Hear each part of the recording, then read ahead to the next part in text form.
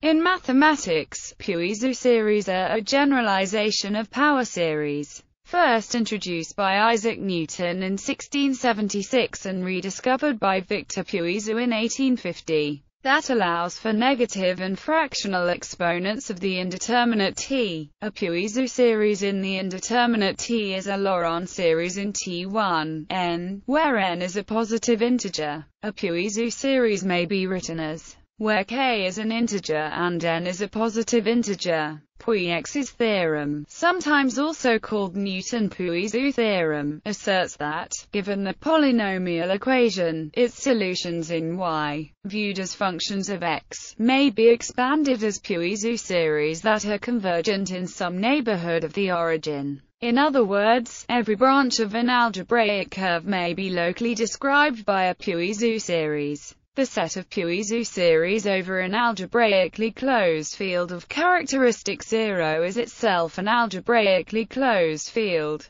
called the field of Puiseux series. It is the algebraic closure of the field of Laurent series. This statement is also referred to as Puiseux's theorem, being an expression of the original Puiseux theorem in modern abstract language. Field of Puiseux series. If K is a field, then we can define the field of Puiseux series with coefficients in K and formally as the set of formal expressions of the form where n and are a non-zero natural number and an integer respectively. In other words, Puiseux series differ from formal Laurent series in that they allow for fractional exponents of the indeterminate as long as these fractional exponents have bounded denominator. And just as Laurent series, Puiseux series allow for negative exponents of the indeterminate as long as these negative exponents are bounded. Addition and multiplication are as expected. One might define them by first upgrading the denominator of the exponents to some common denominator and then performing the operation in the corresponding field of formal Laurent series. In other words, the field of Puiseux series with coefficients in K is the union of the fields,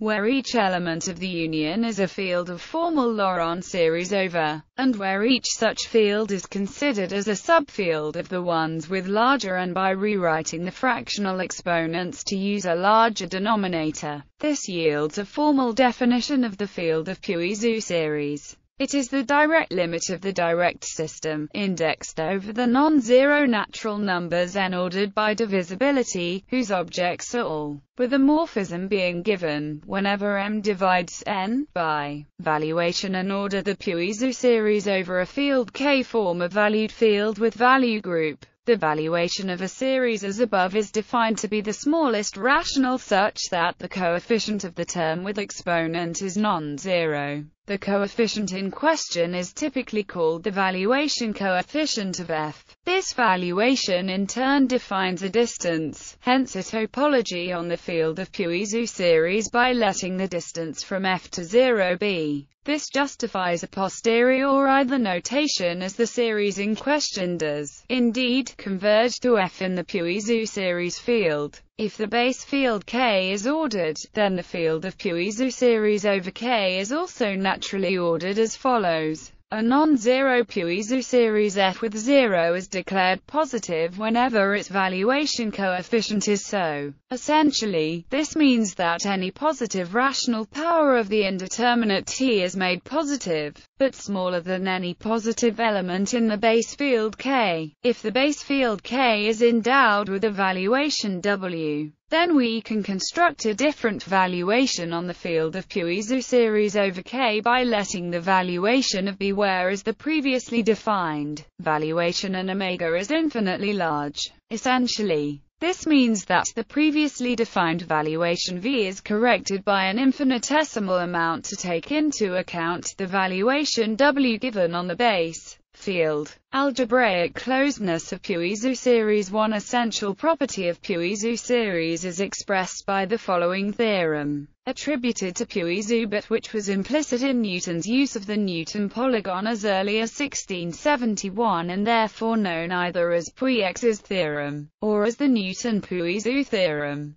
Theorem: if K is an algebraically closed field of characteristic 0, then the field of Puiseux series over K is the algebraic closure of the field of formal Laurent series over K. Very roughly, the proof proceeds essentially by inspecting the Newton polygon of the equation and extracting the coefficients one by one using evaluative form of Newton's method. Provided algebraic equations can be solved algorithmically in the base field K, then the coefficients of the Puiseux series solutions can be computed to any given order. For example, the equation has solutions, and this is valid whenever the base field K has characteristic different from 2, as the powers of 2 in the denominators of the coefficients of the previous example might lead one to believe the statement of the theorem is not true in positive characteristic. The example of the Artin-Schreier equation shows this. Reasoning with valuation shows that x should have valuation, and if we rewrite it as then and 1 shows similarly that should have valuation, and proceeding in that way one obtains the series, since this series makes no sense as a Puiseux series because the exponents have unbounded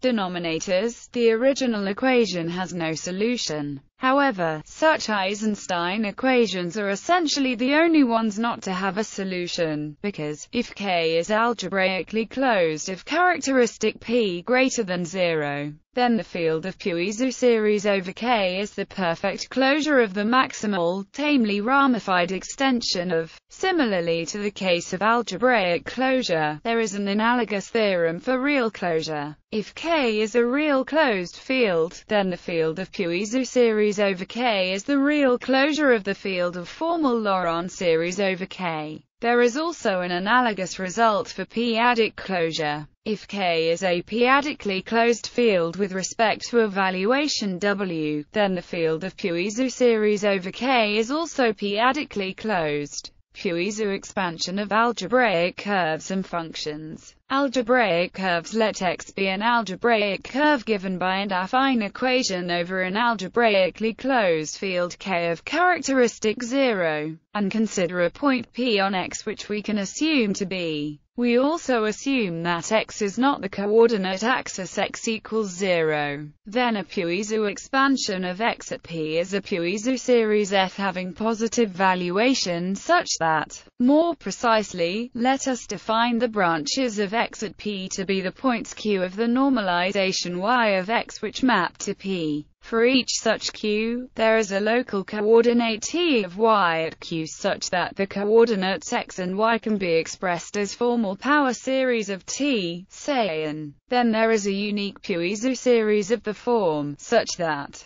this is a Puiseux expansion of X at P which is said to be associated to the branch given by Q. And each Puiseux expansion of X at P is given in this manner for a unique branch of X at P. This existence of a formal parametrization of the branches of an algebraic curve or function is also referred to as Puiseux's theorem. It has arguably the same mathematical content as the fact that the field of Puiseux series is algebraically closed and is a historically more accurate description of the original author's statement.